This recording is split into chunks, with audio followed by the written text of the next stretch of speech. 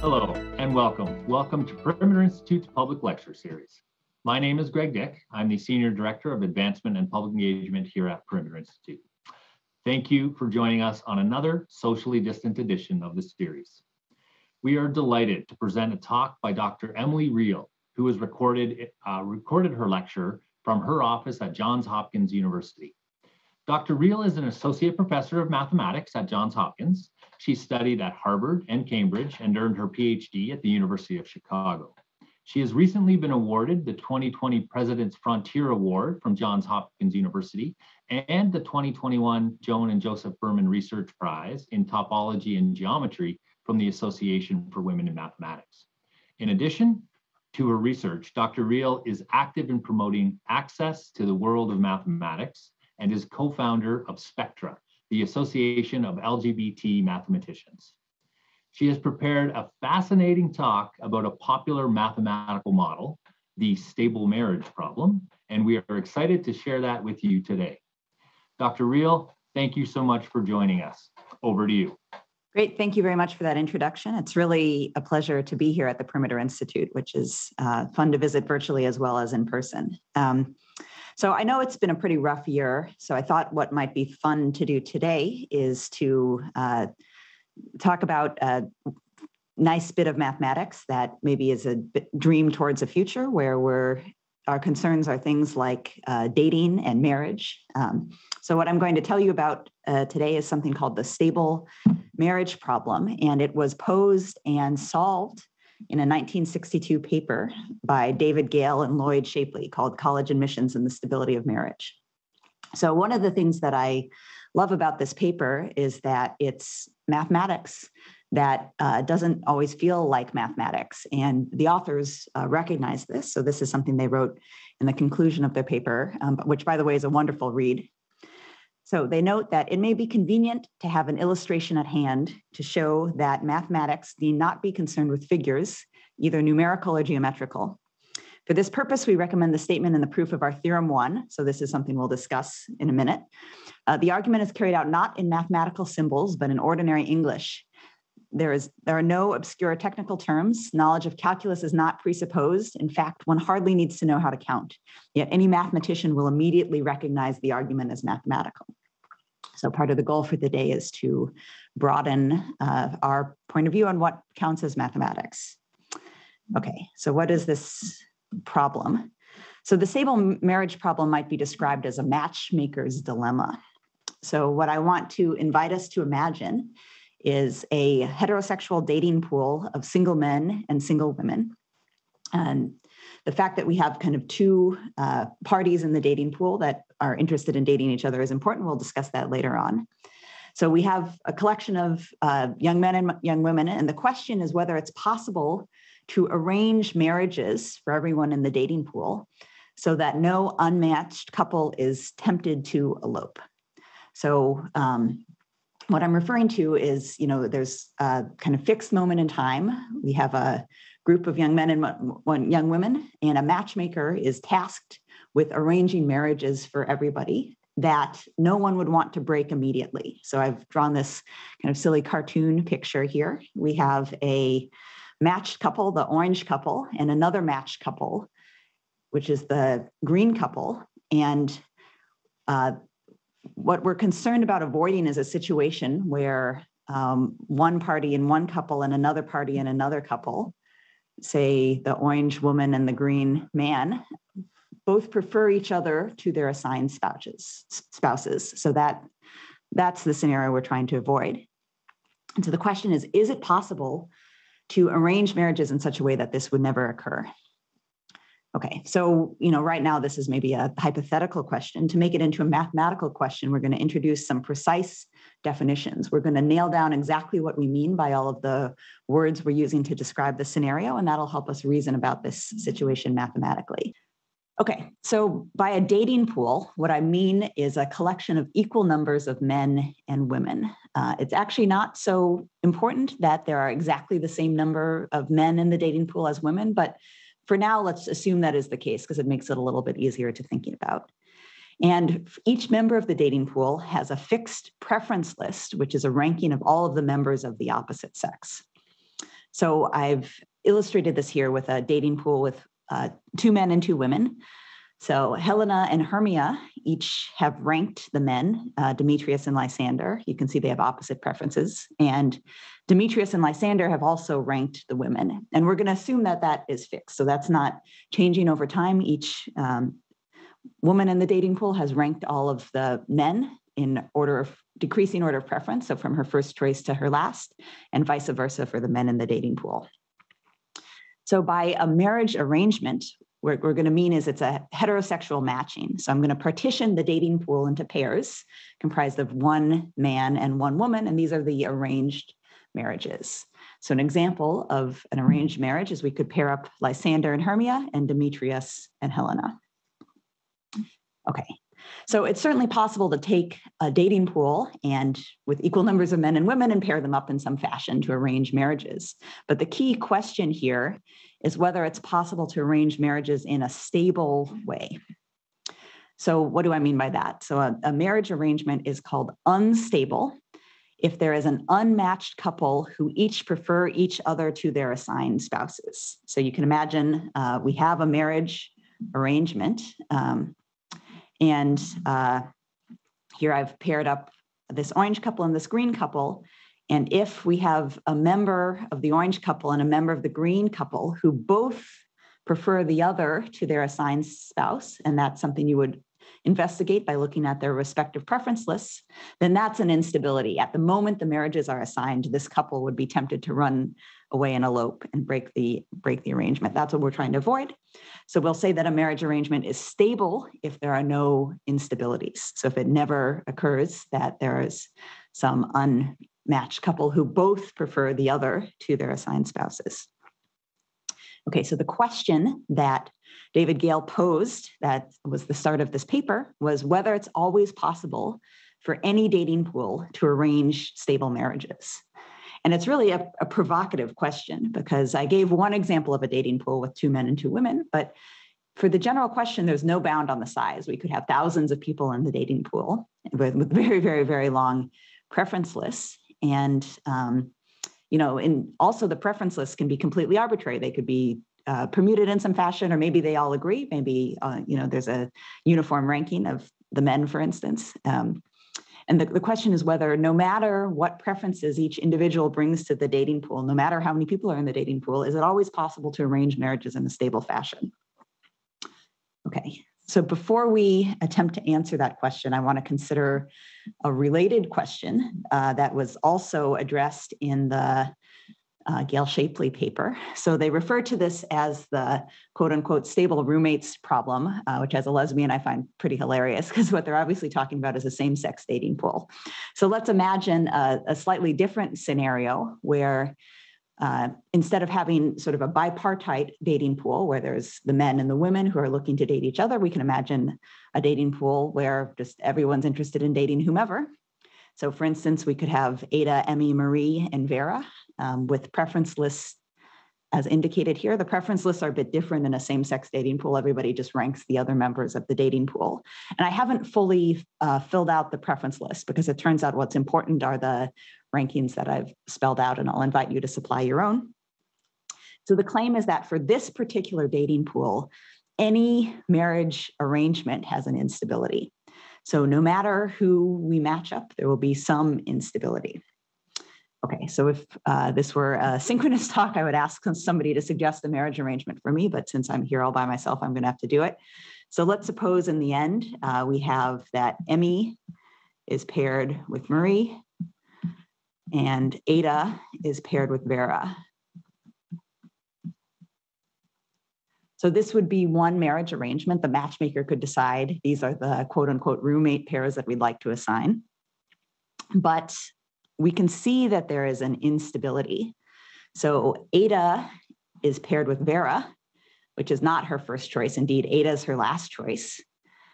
And she could go to Marie and say that she would rather be roommates with Marie. And indeed, Marie, we can look at her preference list, prefers Ada to her assigned partner, which is Emmy, who would be filled in the middle here. So this is an example where and in fact, you can see, I mean, there's some sort of symmetry in this the preference list for this particular dating pool. No matter who ends up paired with Vera is going to prefer either of the members of the other couple, and there will be at least one person in that couple who would be happier to swap. So the reason that we have phrased the stable marriage problem so heteronormatively is not just because the paper was written in the 1960s, but in fact that framework where we have two genders and the men are looking to date the women and the women are looking to date the men is going to be essential for the stable marriage problem to have a solution. We can see here that in a same-sex dating pool, it might not be possible to find stable marriages. Okay. So what is surprising is that that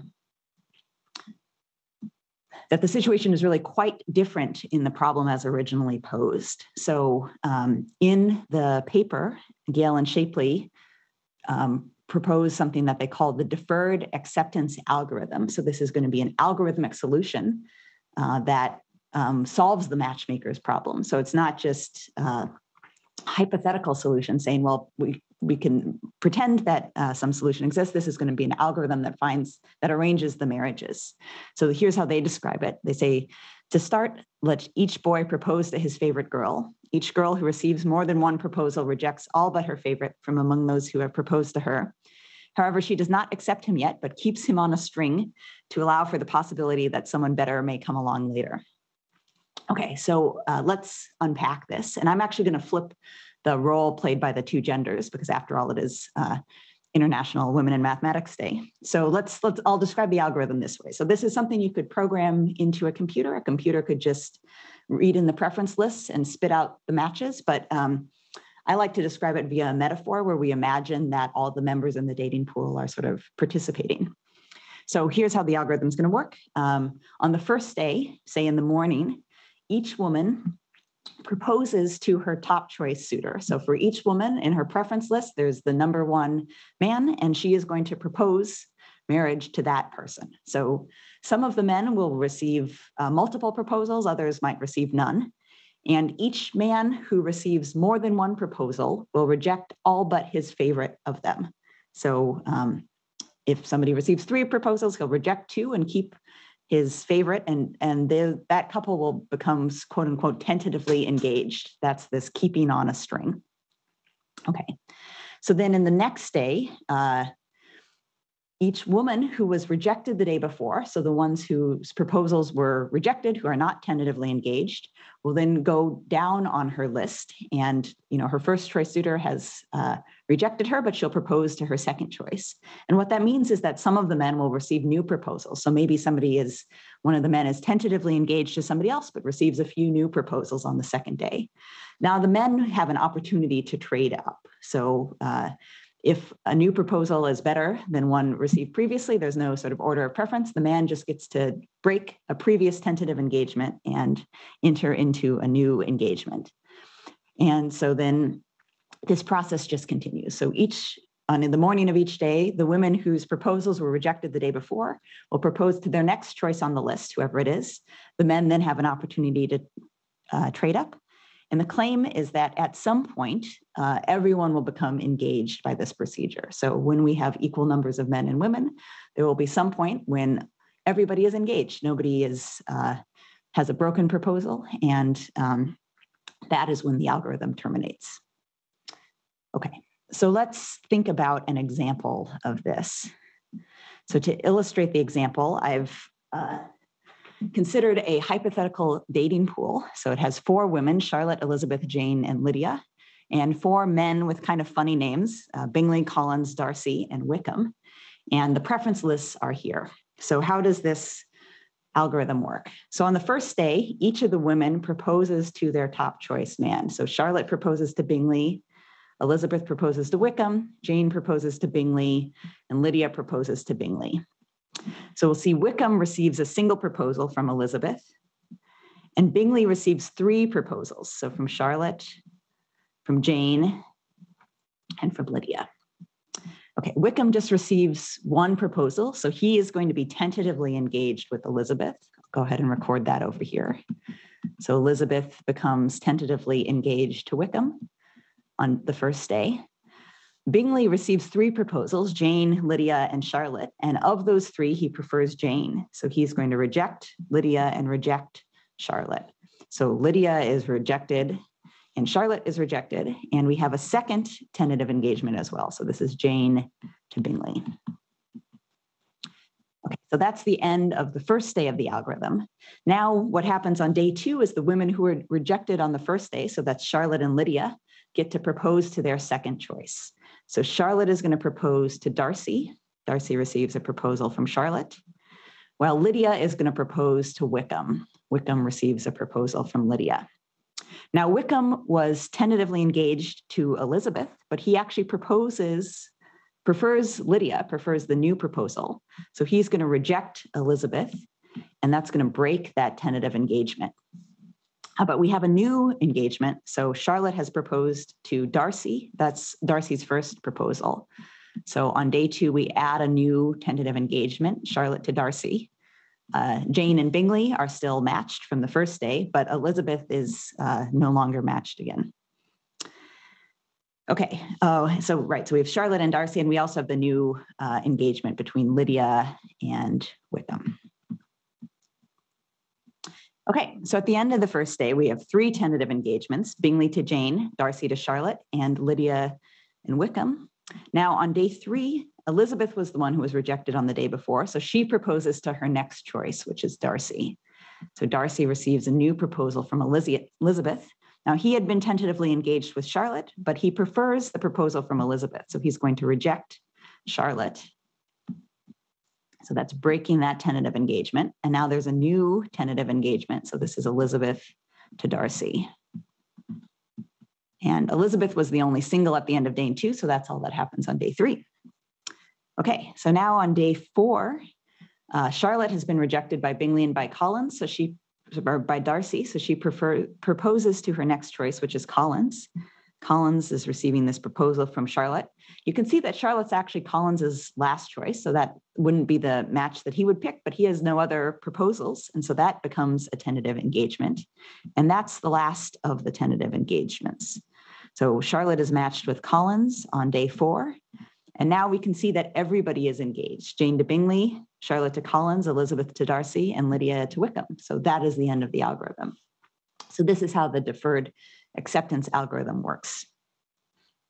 Okay, so, part of the point of the deferred acceptance algorithm is to, arrange marriages, which is what we've done. So remember, a marriage arrangement just means that we've matched up the men and women into pairs, and that's been achieved here by these 4 couplings.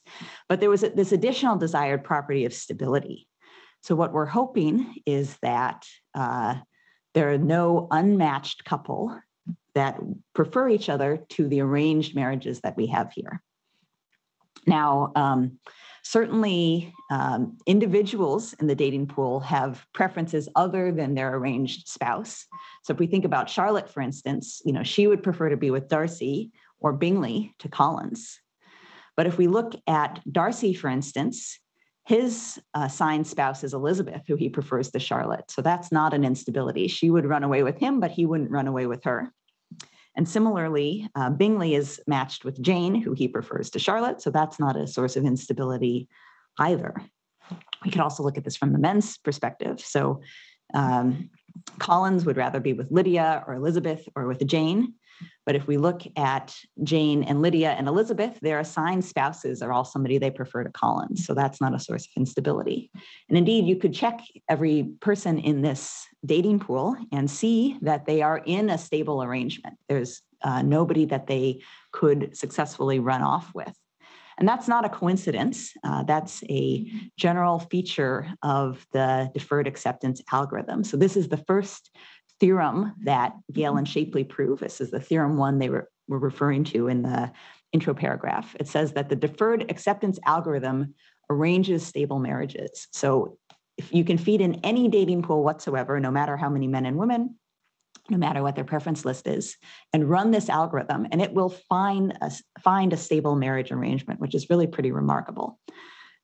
what's also remarkable is that the proof is short and it's actually pretty easy to understand. So let's think about it. So here's why this is true. So remember the sort of cartoon picture of an instability. And instability means that we have one assigned couple here in orange, another assigned couple in green, but secretly the woman in one couple and the man in another couple both prefer each other to their assigned spouse.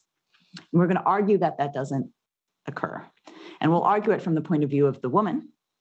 So what I'm claiming is that no woman could be part of an instability. So why is that? So, a woman in a dating pool, might not have ended up with her top choice man. She might have had a proposal and then had it rejected and then proposed to somebody else and then had it rejected and then proposed to somebody else before she ends up with her assigned husband. So there might be other men in the dating pool who she prefers. So that is certainly a possibility for one of the women in the dating pool. But if we remember how the algorithm works, everybody that she prefers to her assigned husband, who's this orange guy over here, is somebody that she proposed to along the way. So she gave this guy in green a chance to be with her, but he then rejects her whenever he receives a proposal that he prefers. So the only way that this guy would end up with somebody else other than the orange woman is if he receives another proposal that he prefers. So each man that a woman prefers to her assigned spouse rejected her along the way in favor of somebody he likes better. So he's paired with somebody that he prefers to the woman who prefers him. And so this is not an instability. An instability only arises when both members of an unmatched couple prefer each other to their spouse, and that's not the situation here. And so that's the proof that this is always stable. And there's a corollary, meaning a consequence of this theorem, which says that in any heterosexual dating pool, a stable matching exists. And again, that's really surprising. We saw for same-sex dating pools that this isn't true at all. But for a heterosexual dating pool, it is always possible to find a stable matching. And that's something that I would have not predicted before the reading about the proof of this theorem. Okay. So that's not the end of the story. I mean, we did solve the original problem, and as mathematicians, we're curious, and now there's more that we can say, more that we can investigate. So what we've just learned is that a stable matching exists. So for any heterosexual dating pool, there's always a way to arrange marriages so that they're stable, so that no unmatched couple is tempted to elope. But now that we know that there is a solution to the problem, we could imagine that there are multiple solutions. So we could think about multiple stable marriage arrangements and how they might be compared. So to analyze this, I'm going to introduce some more terminology. It's always good to pin down your definitions so we can think very clearly about the setting. So for a woman in the dating pool, I'm going to use the phrase best possible husband to refer to the highest ranked man on her preference list who she is matched with in some stable marriage arrangement. So I don't mean that this is just her top choice. That's different from best possible husband. But if we have a finite dating pool, then there are only finitely many stable marriage arrangements. And I want to look at all of them and look at all the husbands that a particular woman is paired with in one of those marriage arrangements. And the best possible one is the one of those that she prefers. So, maybe there are 3 different people she gets matched to in all the various stable marriage arrangements, and the best possible is whichever of the 3 she thinks is the best. And symmetrically, we'll use the term best possible wife to refer to the highest ranked woman that a particular man in the dating pool is matched with in any stable marriage arrangement. Okay. So this takes us to the second theorem that was proven by Gale and Shapley, and it's really, really, really surprising. So we'll sort of summarize it by the slogan that when the women propose, the women win. But here's the precise statement.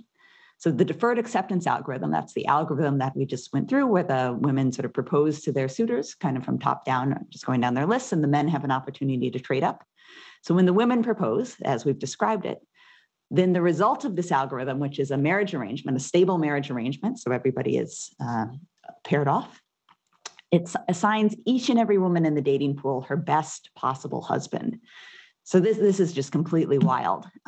This particular algorithm, the algorithm that we used to show that the stable marriage problem always has a solution, not only finds a stable marriage arrangement, but simultaneously optimizes the result for every woman in the dating pool. So in the hypothetical universe of all possible husbands for a particular woman, she's given her very best one by this algorithm, but it doesn't just optimize it for one woman, it optimizes it for every single woman. Okay. So the proof of this is a bit delicate, but it's interesting. So I'm going to take you through it and try and go slowly. So the strategy that we're going to use to prove this theorem is something called proof by contradiction. Let me try and explain what that means. So firstly, what we're trying to show is that every woman ends up using the algorithm that we just described with her best possible husband. And if we remember how that algorithm works, the women are proposing firstly to their first choice suitor, then their second choice suitor, and their third choice suitor. And they only move down their list if they're rejected by somebody they propose to. So what we're going to argue is that no woman is rejected by a possible husband. So if no woman is ever rejected by somebody who she could be paired with in some marriage arrangement, then the person she ends up with is her best possible husband. That is what we're going to show. And our strategy for showing this is something called proof by contradiction. So the way a proof by contradiction works is I'm going to assume the opposite of what we're trying to show. So I'm going to assume that there is a woman who is rejected by a possible husband and then find something wrong with that assumption. And then I'll know the assumption was necessarily false. So for sake of contradiction, what I'm going to consider is the very first moment in the algorithm, which we described as proceeding along a series of steps. I'm going to consider the very first moment that a woman, say Helena, is rejected by a possible husband, Demetrius. So I'm going to imagine the very first time in the running of the algorithm, a man rejects a woman. Maybe there are multiple women who are rejected at the same time. You can just pick one of them. So let's imagine that Demetrius rejects rejects Helena, and Demetrius is a possible husband for Helena. Okay, so the only way that Demetrius would reject Helena is if he receives another proposal that he prefers. So that means there must be some other woman in the dating pool, let's call her Hermia, who proposes to Demetrius and who Demetrius prefers. So Demetrius would rather be with Hermia. So if she proposes to him, then he would reject Helena. So that must happen if this possible husband, Demetrius, rejected Helena. Okay, but we're assuming here that Demetrius is a possible husband. So there must be some stable marriage arrangement. To say that this is a possible match means there must be some stable marriage arrangement in which Demetrius and Helena end up together. Now we know that Demetrius prefers Hermia to Helena. So if there is some stable marriage arrangement where Demetrius and Helena end up together, in that particular stable marriage arrangement, Hermia must end up with somebody that she prefers to Demetrius. So that means there must be some fourth person, so some second man, Lysander, who Hermia prefers to Demetrius. Because if they're the only way that this matching between Helena and Demetrius can be stable is if Hermia is matched with somebody she likes even better. But what do we know now? So Hermia must like Lysander better than she likes Demetrius. The only reason she would have ever proposed to Demetrius is if Lysander had rejected her. So previous to Hermia's proposal to Demetrius, Lysander must reject Hermia. And that's a contradiction of our assumption. Remember, we assumed that Helena was the first woman in the dating pool to be rejected by a possible husband. What we've just found is another possible match, Lysander for Hermia, and a rejection that must have happened previously in the algorithm. And that's a contradiction. And that, if you think about it carefully, is the reason why this can never occur. So we've shown then that the deferred acceptance algorithm, when the women propose, assigns each and every woman her best possible husband. Okay, so of the surprising results in the Gale and Shapley paper, this I think was the most surprising. And there's a corollary to it. So, here we're using kind of men and women in sort of a metaphorical way to refer to the two groups in the dating pool. We could have the orange people and the green people equally, where they don't have to call them men and women. So we could change the variables. We could swap the role of the women and men. In other words, we could have the men act as the proposers and the women, the recipients of the proposal. And by exactly the same argument, if we do the deferred acceptance algorithm, but have the men propose instead, then the result will be to assign each and every man his best possible wife. Okay, so maybe this won't surprise you, this is the sort of framing of the algorithm, the description of the algorithm that Gale and Shapley used in their original paper. They envision the men acting as the proposers, and then they observe this change of variables result, but from the flipped perspective. So they write, it is clear that there's an entirely symmetrical procedure with the girls proposing to the boys, which must also lead to a stable set of marriages. When the boys propose, the result is optimal for boys. When the girls propose, it is optimal for girls. Okay, so this much was known in 1962 in the original paper. But what's really interesting is a third theorem, which is the kind of final main result that I'm going to tell you about. So what we've learned so far is that when the men act as the proposers in the deferred acceptance algorithm, each man is assigned his best possible wife. So the result is simultaneously optimal for the men. So this Gale and Shapley observed. They also observed the symmetric results. So if the women propose instead, then the women have the optimal results. Well, what they failed to consider is what happens to the women in the scenario where the men act as proposers, or in our perspective, what happens to the men when the women propose? So when the women propose, we see that each and every woman is assigned her best possible match. But what happens to the men in that scenario? Well, it turns out, and this also completely blows my mind, that when the women propose, each and every man is assigned his worst possible wife. So when the women propose, we've seen that each and every woman is assigned her best possible husband, meaning of all the people she could be matched with in any stable configuration, she gets matched with her favorite. And this is true for every woman in the dating pool. But this really comes at a cost to the men in the dating pool. So when the women are assigned their best possible matches, the men are all simultaneously, again, every single one assigned their worst possible matches. And this observation was somehow overlooked in the original paper. But what's surprising about the fact that this is overlooked is the proof of this result is exactly the same as the argument that we gave for the previous theorem. So if we run through exactly the same argument that showed that when the women propose, each woman gets her best possible husband, but think about it from the point of view of the men who are receiving the proposals, we'll observe that the men all end up with their worst possible wives. So let's run through this proof again and see if we can see this. So what we're trying to argue is that in the deferred acceptance algorithm with the women proposing again, each man ends up with his worst possible wife. So how will we see this? Well, the only way that a man in the dating pool would end up with somebody better than his sort of worst possible wife is if he rejects his worst possible wife along the way, because that's sort of, when you reject, that's giving you an opportunity to trade up. And we're going to show that that never occurs, so that no man rejects a possible wife at any stage in the deferred acceptance algorithm. So again, we're going to prove this by contradiction. And I'm going to imagine the first moment that there is a man, let's call him Demetrius, who rejects a possible wife.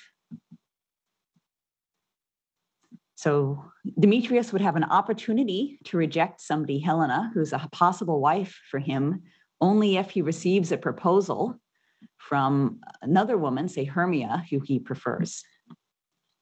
But to say that this first matching was possible, so to say that it's possible in some stable marriage arrangement that Demetrius and Helena end up together, means, since we know that Demetrius prefers Hermia, that there must be another man, Lysander, who Hermia prefers and who's a possible match for her, because this is what would create stability in this scenario. So Demetrius can stably end up with Helena if Hermia has somebody that she prefers, who she'd end up in that scenario.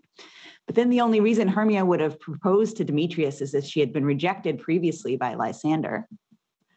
So that means Lysander rejects Hermia previously to when Demetrius rejects Helena. And that's a contradiction to our assumption that Demetrius was the very first man in the dating pool who rejected a possible wife. So once again, we see that this deferred acceptance algorithm, with the women acting as the proposers, has this very curious property in that it assigns every single woman in the dating pool the best possible match in any stable marriage configuration, and also assigns every man in the dating pool the worst possible match in any stable marriage configuration. Okay. So that's the end of the original paper. They, in parallel with this marriage question, the sort of matchmaker's dilemma, the authors, Gale and Shapley, considered a kind of related college admissions question. So maybe in the context of dating, we can think of this as polyamorous dating, where you're trying to match students, say, to colleges, where a college might choose to admit multiple students, and a student would assign just a single college.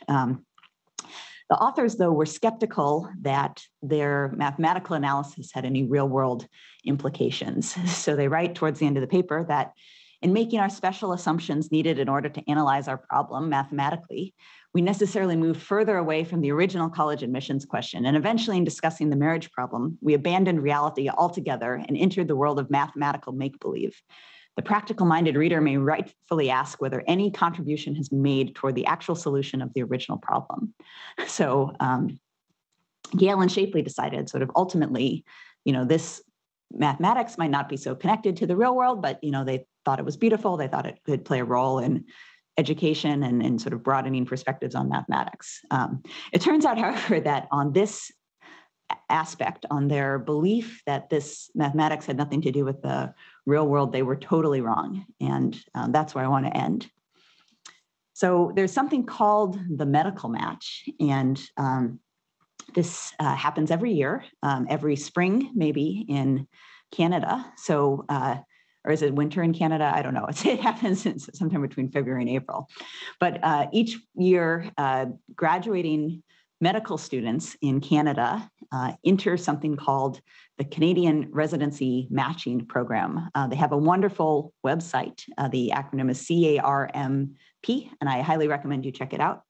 So each year, the graduating medical students, so students who are completing their medical training, enter this matching program. And the aim is that they're going to be assigned to residency programs to sort of specialize in. And what's kind of remarkable about this, and maybe surprising from the outside, is that there's an algorithm. So the students sort of enter the matching program, the residency programs enter the matching programs, and then there's something called match day, where they just tell you where you're going to go, and that's where your job's going to be for the next several years.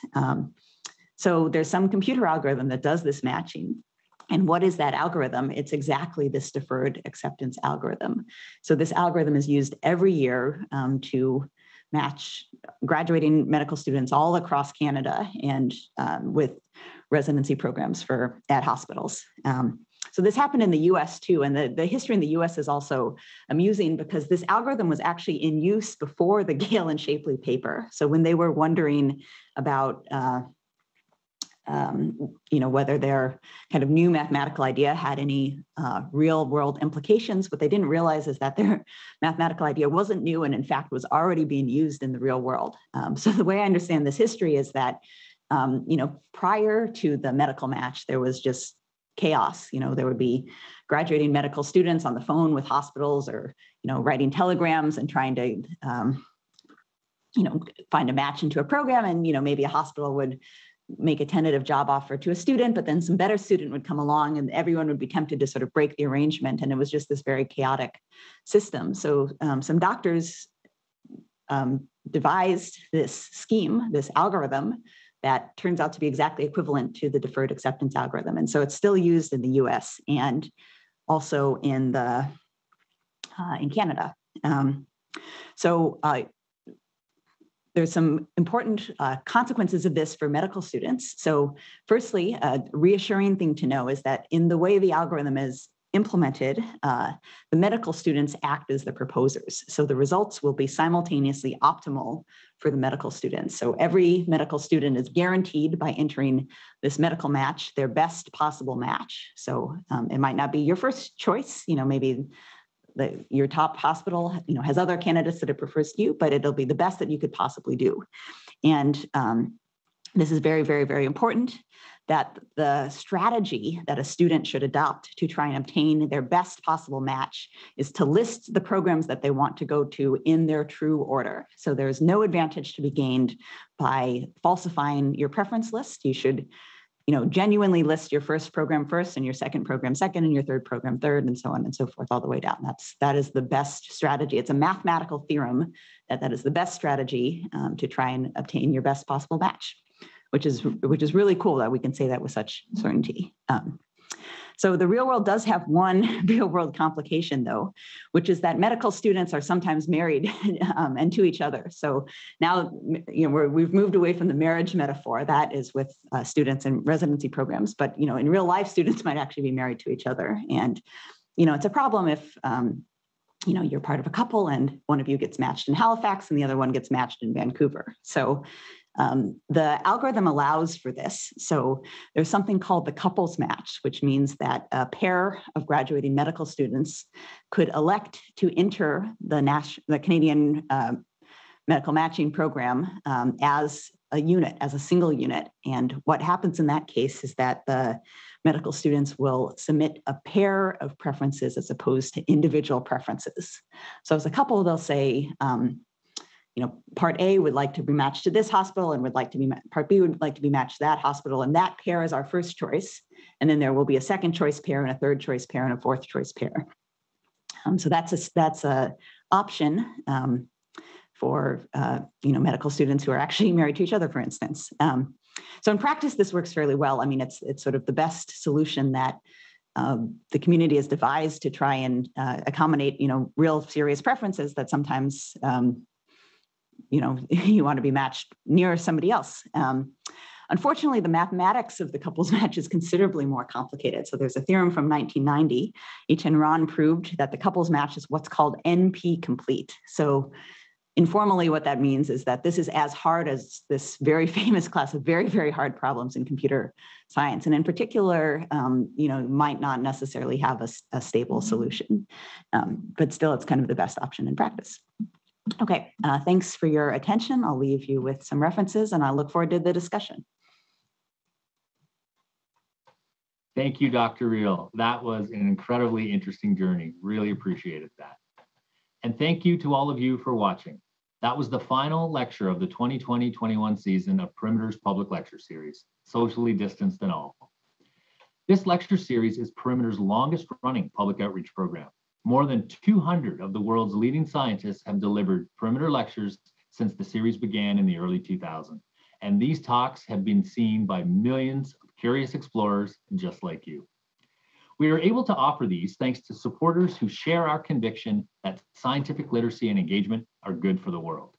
To those who help make this series possible, thank you for being part of the equation.